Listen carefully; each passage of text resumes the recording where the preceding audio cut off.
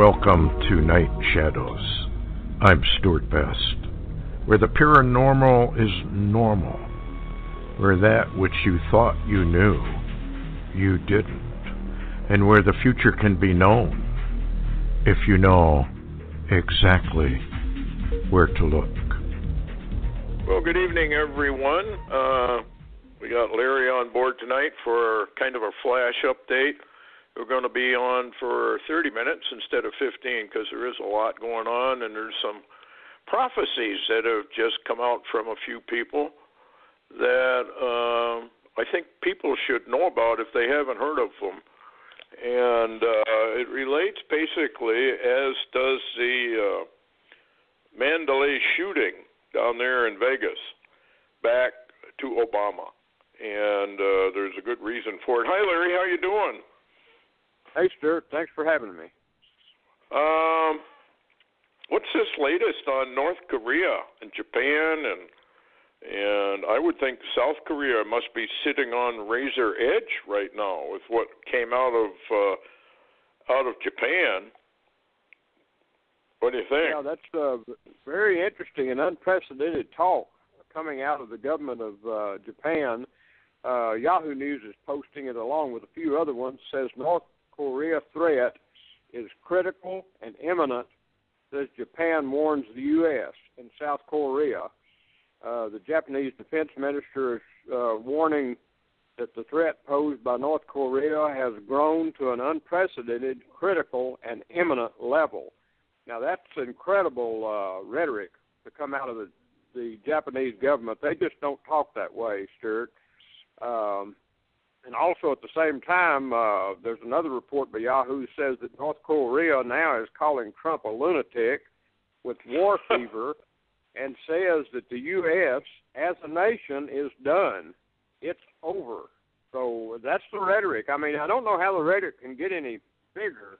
And to chime into that, kind of to dovetail into that, actually, is Drudge Reporting. It's a headline. It says, here's the headlines. Let me read them. It says, USA preps for nuclear bomber 24-hour alert system. North Korea secretly mass producing biological chemical weapons. And Japan sounds the alarm. Now, that's the rhetoric, Stuart, that's coming out today. Well, of course, Kim is going to take the attitude, look, I'm doing all this because I keep being threatened. And I guess he legitimately could say that. Kim's a shakedown artist. And I think maybe he's just going to go over the line this time. But it is kind of curious when you have a Japanese prime minister, I would assume, or the government representing him, making that kind of a comment that basically the war is imminent, can break out at any time. Yeah. So here we are. Here we sit. Now, the other thing that you brought up and mentioned was this Strategic Air Command 24/7 alert. Now, you were in SAC there for a while under Curtis LeMay, who was at that point General LeMay. And he had razor-honed those B-52 guys into getting all the aircraft off the ground in something like 8-9 minutes. I mean, it was really, in fact, I got a movie of it. It's almost incredible to watch it. I mean, as soon as the first one took off, the other one was right behind it, practically nose to tail. And an amazing feat, actually, to be able to get our pilots and our bombs into the air. And I do remember that long time ago when I was on Ethan Allen Air Force Base up there in Burlington, Vermont. And they used to scramble their jets, and they had to get them off in a very few minutes and be gone. So why would, having said all that, why would they do that? Why would they be putting their crews on 24/7 red alert, basically red alert? And why would he be calling up more and more pilots, at least 1,000, or was it 1,500? I don't remember the number. I'm not sure. Some of the numbers I saw was 1,000 at least, and the SAC bombers never have been on the 24-hour alert system since the Cold War. They stopped that. They got lax, and they've never done that. But when I was in that, I mean, when those things took off, they was right on each other's tail, and I mean, they tore the air wide open going up in the sky. They did leave quick, and there's another report too that's kind of interesting, talking about weapons. There is a report out from True News. It says that the U.S. AH-64D Apache Longbow attack helicopters are to counter the North Korean invasion. And they're talking about deploying the U.S. Army's 2nd Infantry Division with the Apache attack helicopters. And so here again, we've got more and more rhetoric. And then True News also posted a hot-button item today. It says South Korean intelligence is now warned that North Korea is near completion of its nuclear arsenal. So what's happening is it seems that this thing, even though it's ramping up and up and up and up, there may be an end date, and there are rumors, and I want to repeat that, there are rumors being scattered about that there are calls for President Donald Trump to preempt an attack or an invasion by North Korea, and we know what that means. That means we go first. I can't, excuse me, for the life of me, figure out why they would employ attack helicopters and ground forces. Kim has the ability to wipe out 10 million people in Seoul in about 15 minutes. That doesn't make any sense unless the elite has decided they want to kill a whole bunch of people, including maybe Americans as well, because, he has those subs, and as I've said before, we don't know what Kim has. And he has friends. He has friends in Russia. He has friends in China. He has friends in Iran. He's not friendless, particularly if this is a trap, which I firmly believe it is. I think the United States is just being led into a horrible, horrible trap. And I don't know. I mean, if I was Trump, I certainly wouldn't be using any of those kind of things. I'd be doing a little particle beam or a laser beam or microwave beam attack on him and cook him, before they could even react. Because they only really do have probably 10 minutes to take care of this thing, or it's going to go ballistic in more ways than one. That's very interesting, and I don't know really if I believe it or not, but there is a report on quail alerts that is coming from the UK News. If true, it says that China has now warned Kim that another missile test by North Korea will mean war. It says with the shock warning of a Chinese blitz on the North Korean peninsula. So now whether that's true, I don't know. I haven't heard officially if there's been a threat from China against North Korea, but the UK News, and I did go to the UK News from the Q alerts, and it appears valid. So maybe there's more going on than we know. And didn't you say that you saw a map, futuristic map that didn't show Korea there? Yes, that's on Deagle. Deagle shows a population drop in the United States. Right now we're at about 350 million. They underreported a little bit. It may even be a little higher than 350 million right today. In 2025, 54 million in America. That's a drop of number of millions of people. North Korea is shown as nobody there by 2025. Gone. Huh. So Deagle, as you know, has a lot of inside contacts, CIA, NSA, probably Mossad, probably KGB, which is now the FSB, and et cetera, et cetera, et cetera. And people really do need to remember, always go back to Psalm 2. The kings and the rulers get together to eliminate God the Father, Jesus Christ, and the Holy Ghost. And that's really the ultimate goal of all of this that you're watching. And people just need to remember that as far as the Illuminati is concerned, there are no nations. It's all one big deal, and they call the shots. And I don't know, Larry, I just, all the rhetoric, sooner or later, it's got to pop. And here we are, really, almost right on time, one could say, for the big pivot. If the big pivot hasn't already happened in the background in the spirit world, which it may already have, and we just don't know it yet. But it's getting very interesting. I'd like to read a prophecy, just part of one, that came the other day, and I think it has merit. I'm not telling anybody to believe it because you get all these prophecies.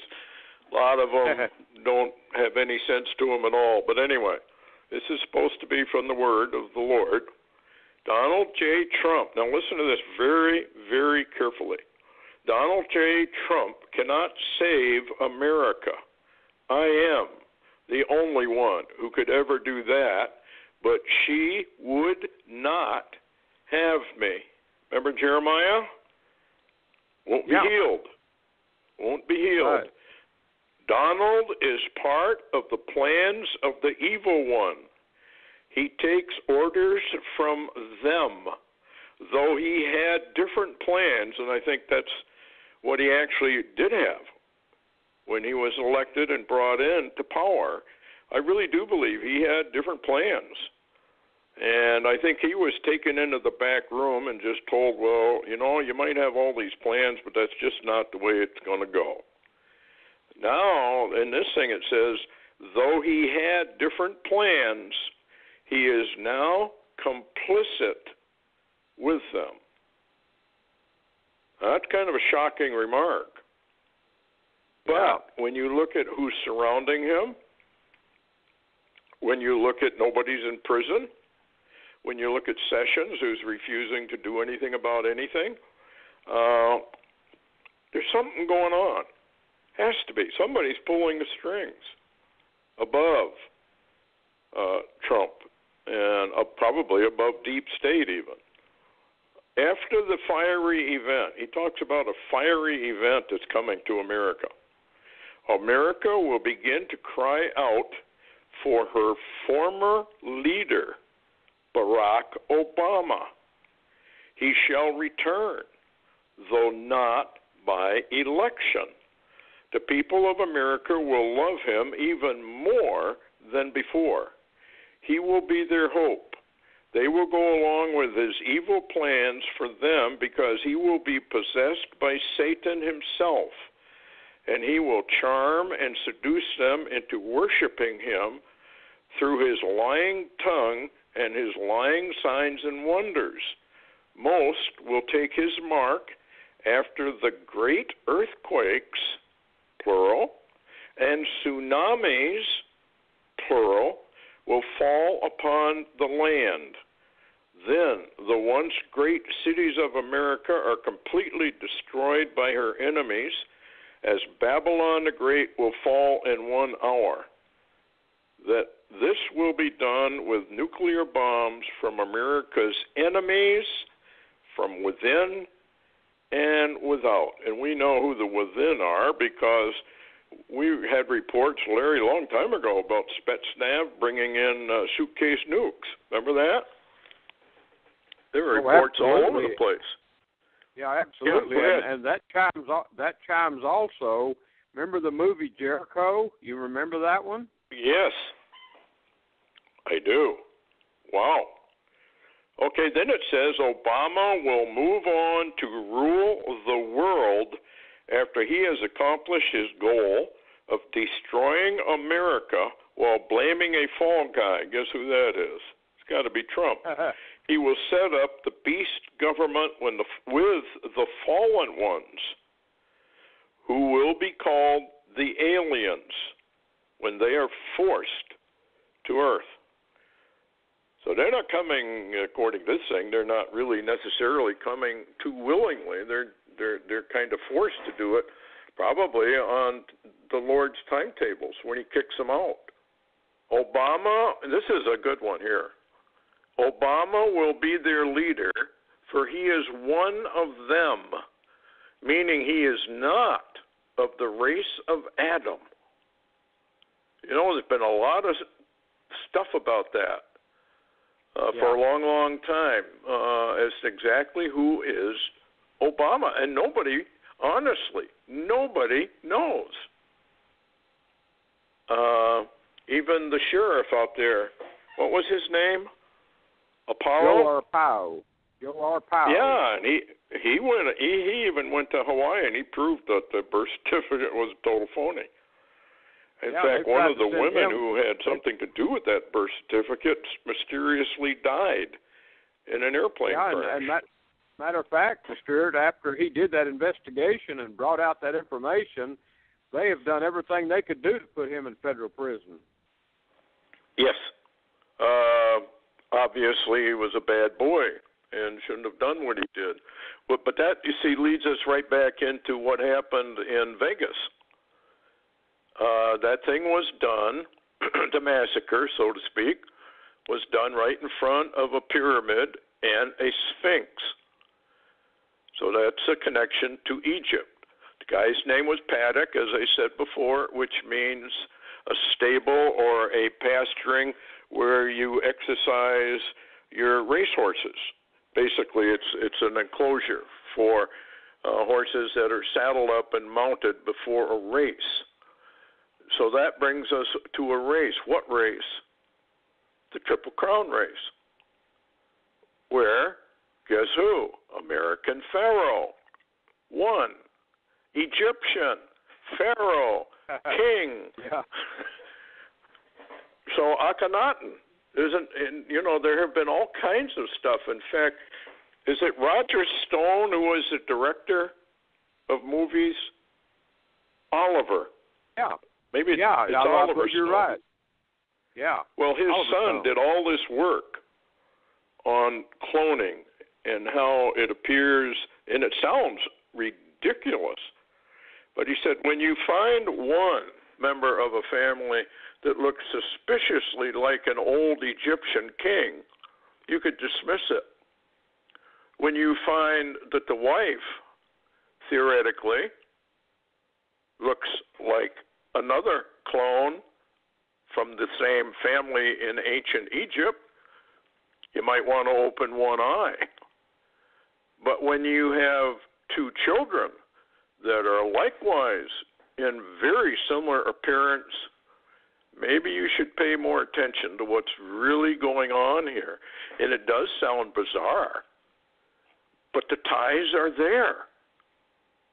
American Pharaoh and the eclipse right over Little Egypt and Cairo. I mean, it's like the Lord is telling us something about what's really going down right in front of our noses, and we just can't believe that these things could possibly be true. And I think that's one reason why they get away with so much. Okay, then there's another prophecy that you sent to me today. And got any comments before I read it? I think it's a very important one to read. Yeah, that came from Mina Lee Gribbin, who's had some really incredible experiences, and this is rather telling. And she's been a watchman on the wall that has really warned about Obama for years. Yeah. What I liked about it is it's almost the same thing but in a totally different setting that I had with Obama. I want to share a disturbing encounter I had last week. It has taken me several days to process everything, determine how I am to present this. I decided to write about it instead of doing a video. I always advise those who follow this ministry to take all things to prayer. Well, that's another valid proof that it's most likely true and not true. I really shy away from those people who say, "Thus saith the Lord," and it never happens. Test the Spirit with the Holy Spirit. In other words, check it out. Is it true or not? We are living in such a critical season, and what I observe is that the church is more asleep now than ever. Well, that's true.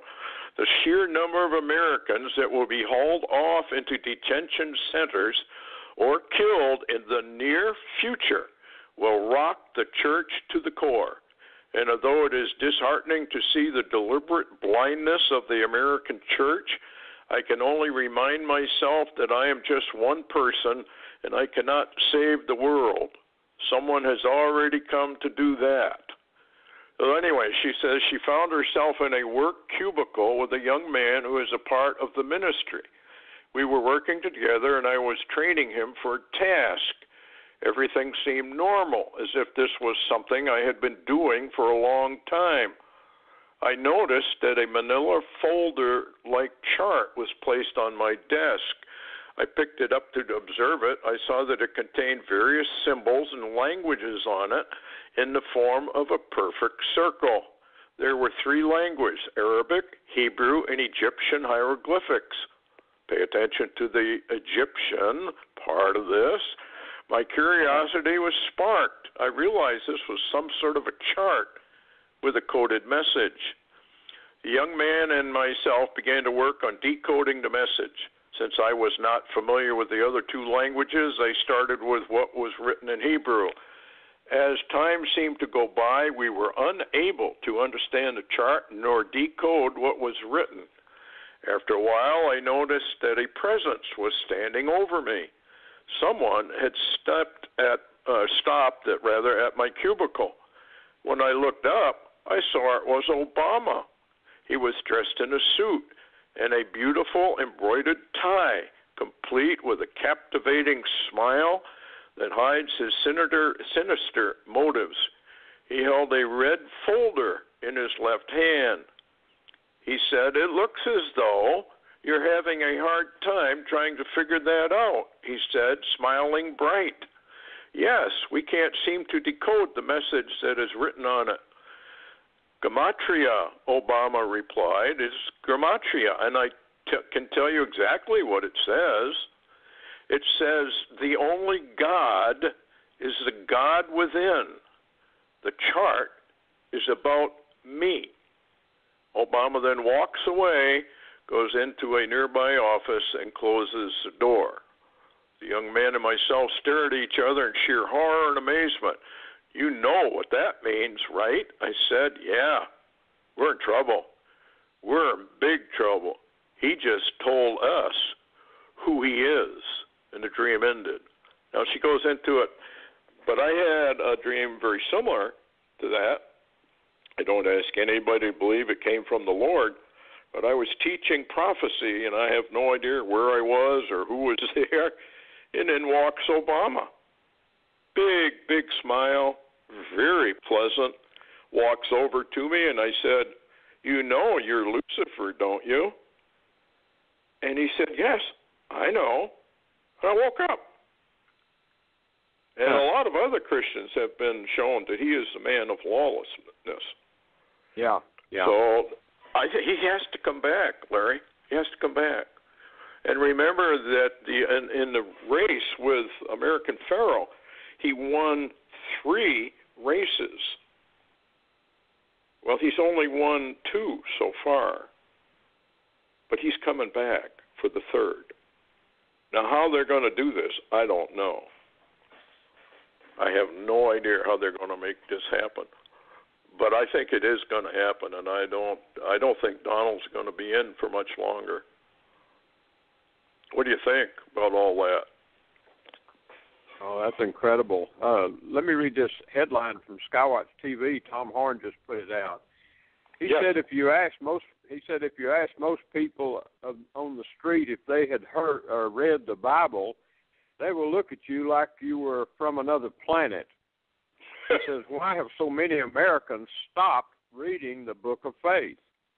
And that's a good question. And I know you and I are getting messages from people. I know you mentioned the church there for a minute. And, we've been a little critical of the church. Well, the church is being critical back suddenly, isn't it? Well, I think we're apt to use phrases like all and whatnot, and it's obvious or should be obvious. We're not referring to all. And we got to remark, well, you and Larry think you're the only one to save. Never have I even made remotely such a comment. And, we work hard to put these programs together. And one person said they thought that I was just too harsh. I haven't been harsh enough. If they think I'm harsh, wait until they meet Jesus Christ face to face. Wait until they watch when California goes into the sea, or tsunami wipes out New York City, or Atlantic City, or all the way down through Florida. I think if you ask the people who went through Harvey and almost lost their lives, I think they'd have a different opinion. I really do. We have a church now that is so soft and has forgotten. In fact, my ministry was based, as you know, on advancing what Jesus said, the ifs, ors, buts, the conditional phrases that the Lord used, which modern Christianity has utterly rejected and claimed they aren't even there, like Psalm 2, it's not there. Well, it is there. And the word's going to be fulfilled to the jot, to the letter, and people better listen up. If you fall unsaved, there's no way out of it. That's done. It's it. And that's what the Lord calls me to do. And, of course, it's a very unpopular ministry. But the church has fallen into what modern Christianity is. And it's, frankly, I call it a lie, because if it's a half-truth, in the end, it's a whole lie. And Satan is good at half-truths. But he does present the truth. But it's buried within lies. So, people got to have a little more discernment. And as far as America and no hope, the only hope America has is in Jesus Christ. There is no other hope. If you're putting your hope in Donald Trump, it's in the wrong place. If you put your hope in Barack Obama when he comes back, it's in the wrong place. There's only one place that there is any hope at all, and it's through the grace of the Lord that he brought the protocol to come into salvation. So that's about all I got to say. I think people should read in Matthew. I think it starts around Matthew 7, around verse 20, 21, 22, where he rejects millions of Christians. And they really need to read his answer to them, because all the answers I've ever got from people are not the answer that Jesus Christ gives. And they really should read what he said to them, because it's stern and there's no compassion, there's no mercy, there's nothing there, just a stern rebuke. And people need to listen to it. Any comments before we close, Larry? I went a little long on the prophecies.